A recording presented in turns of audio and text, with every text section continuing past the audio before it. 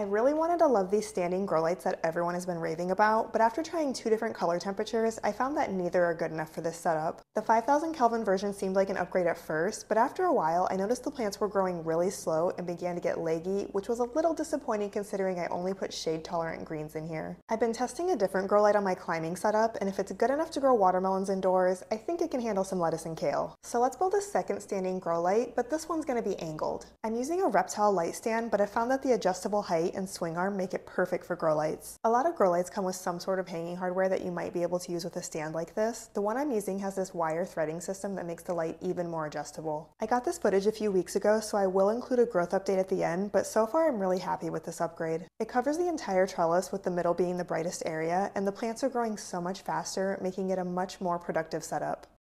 Here's how it turned out. I keep the trellis angled like this to allow room for when the drip irrigation bag is full, so being able to position the light at the same angle as the trellis has been a huge help. Because the light is so bright, I added blackout sleeves to each jar to minimize algae growth. Here's one final look of the day I set all of this up, and here's how the plants are looking 2 weeks later. The plants are significantly bigger and ready to be harvested as needed. Be sure to like and follow for more indoor garden ideas.